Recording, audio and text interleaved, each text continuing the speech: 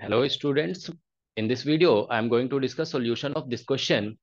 This is a simple question, but its solution requires a systematic approach. If you do not approach systematically, then you may not be able to get its final answer. Okay, so let's discuss this question. See, this is a well-known type of question. To solve this type of question, we put e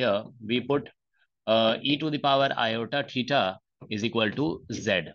Okay, so we convert this integration into a complex integration. Okay, so if you put e to power iota theta equal to z and you differentiate it here, so you get e to power iota theta and iota d theta, that is equal to dz.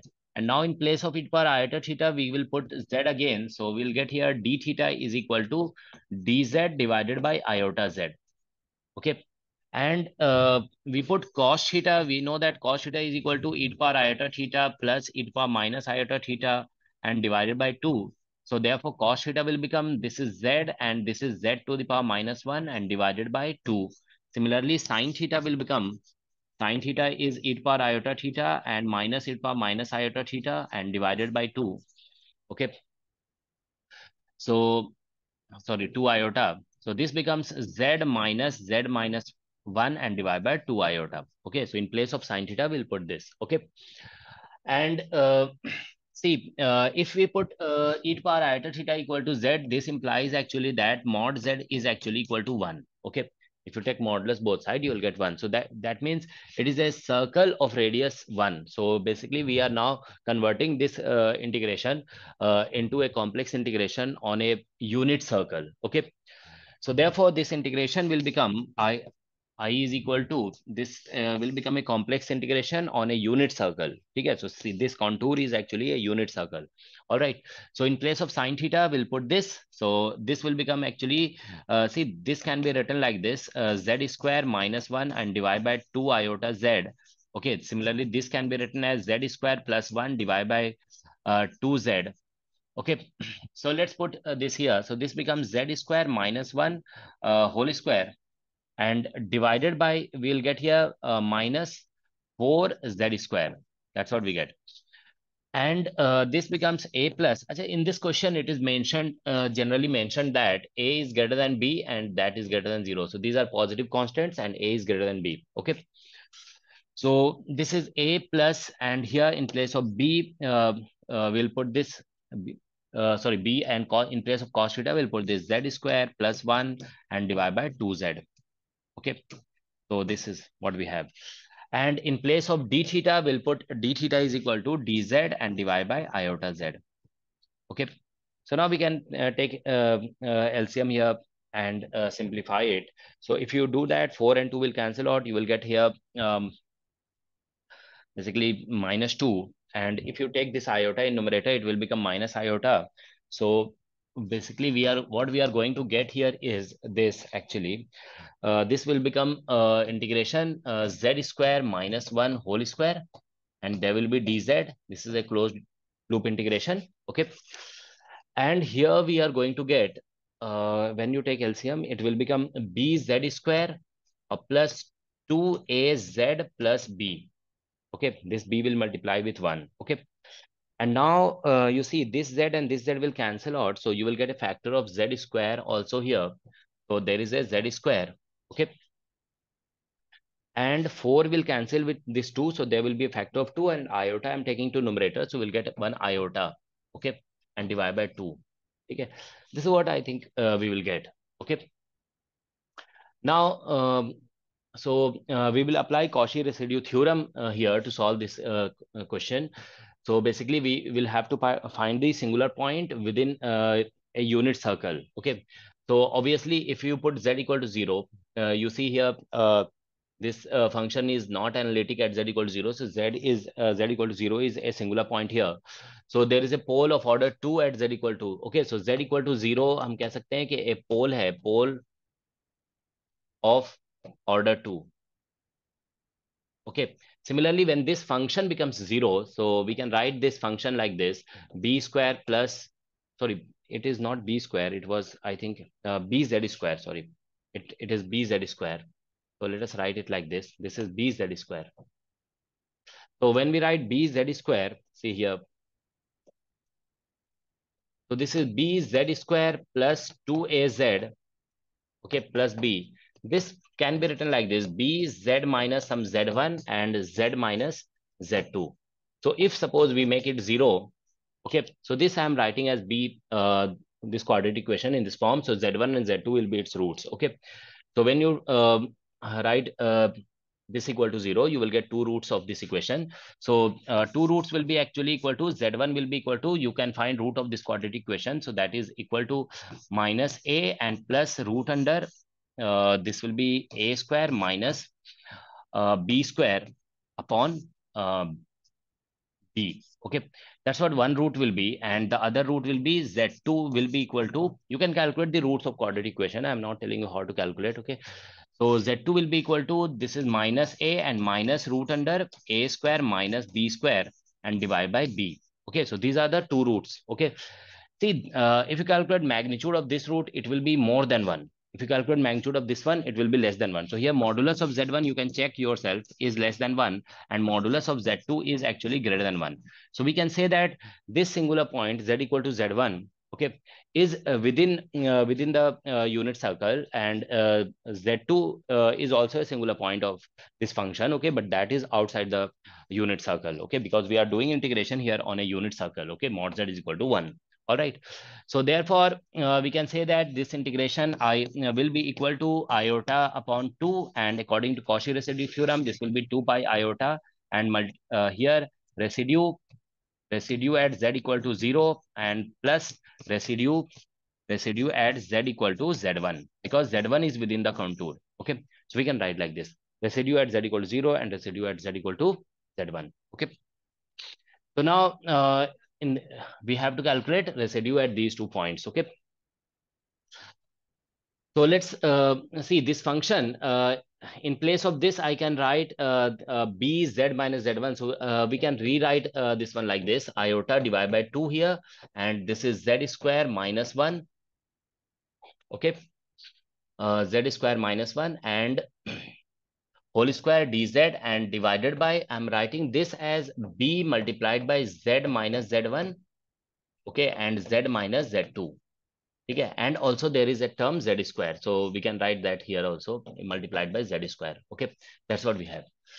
Okay, so the we have to calculate residue of, so what I can do, see, there was iota divided by 2, we can write b also here. Okay, so basically we will be calculating residue of this function which is present here. So function that is present here is f of z is actually equal to z square minus 1 and divided by here z minus z1 and here z minus z2.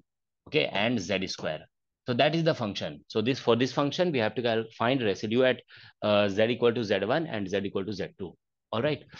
Now you see here, this denominator we wrote, see this is the quadratic equation. Okay, so when we solve this quadratic equation, we get these two roots. Okay, so these roots will have some property. See, if you find sum of the roots z1 plus z2, you will get here minus 2a by b, and if you calculate product of roots z1 into z2, you will get here this is c by a, so that is actually 1. Okay, so therefore in place of z1 we can sometimes write 1 by z2. Okay, so in place of z1 we can write 1 by z2. Okay, now you see here, let us calculate residue at z equal to z1. So if we calculate residue at z equal to z1, oh, okay, so this is pole of order 1. Okay, so therefore this will be simply z1 square minus, and sorry, there was a whole square term here. Okay, I think there was whole square. See, yes, there was whole square. So we'll get here z1 square whole square, and here we'll get z1 minus z2 and divided by z1 square. Okay, that's what we are getting. Okay, now you see this can be written as, so this is the residue at z equal to z1, because this is pole of order 1. Okay, so if you apply formula for residue at pole of order 1, you will get this one. This is what we are getting.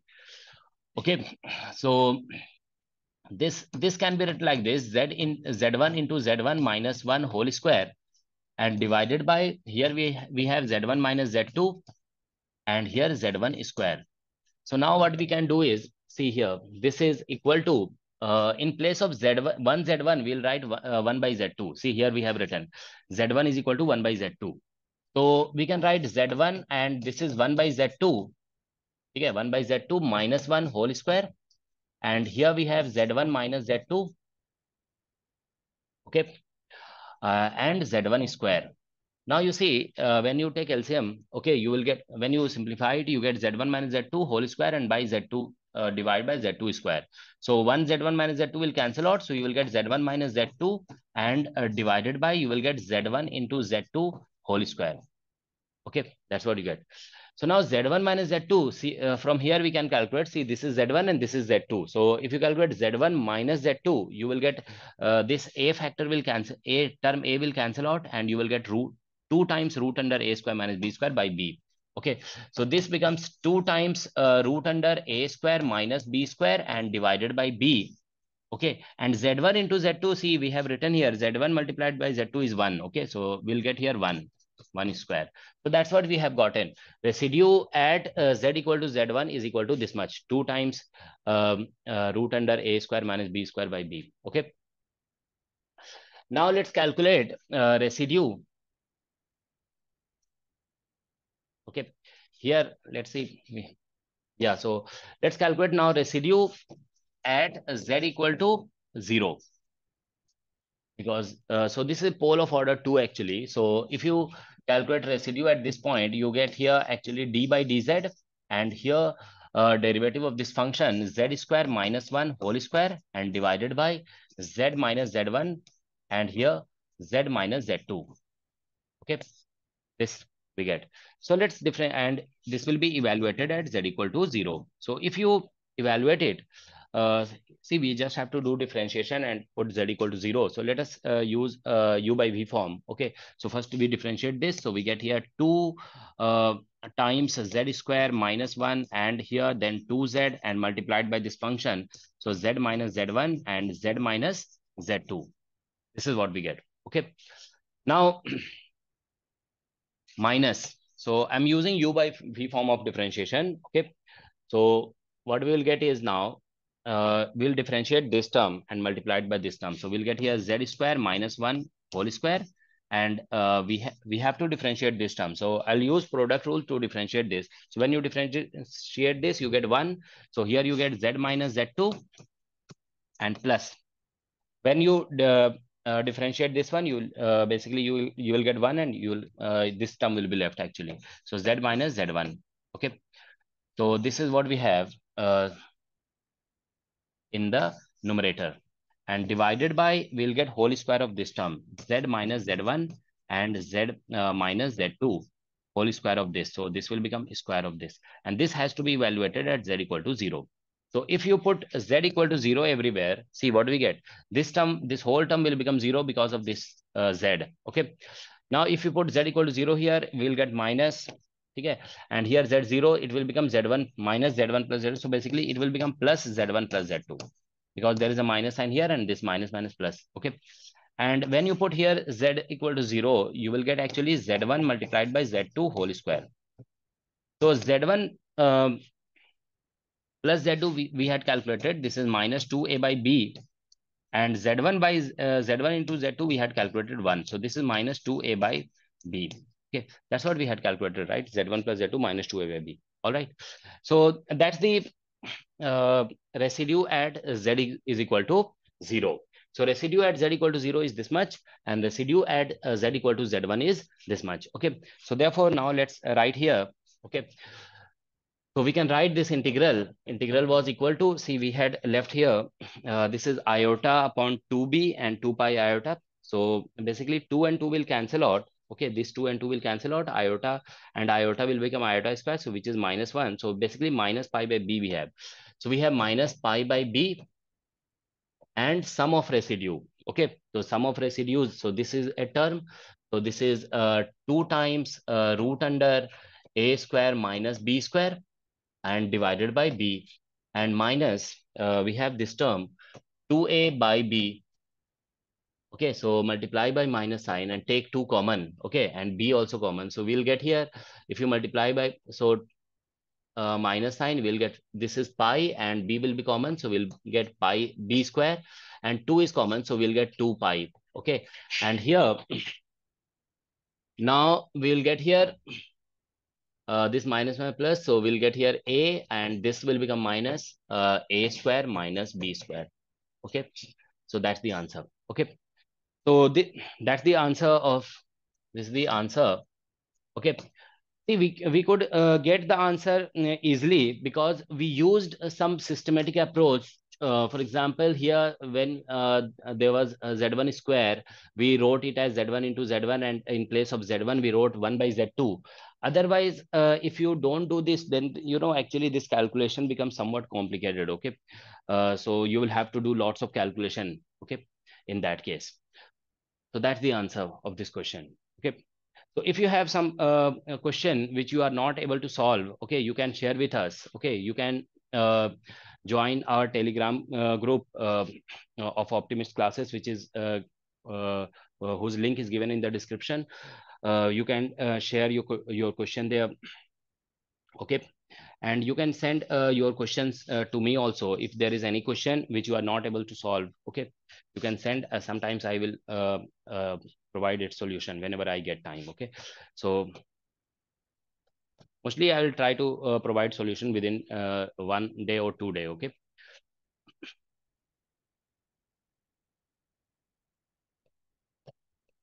so on this number you can send your queries. Okay, or your questions if you have any difficult question which you are not able to solve. Okay, thank you for watching.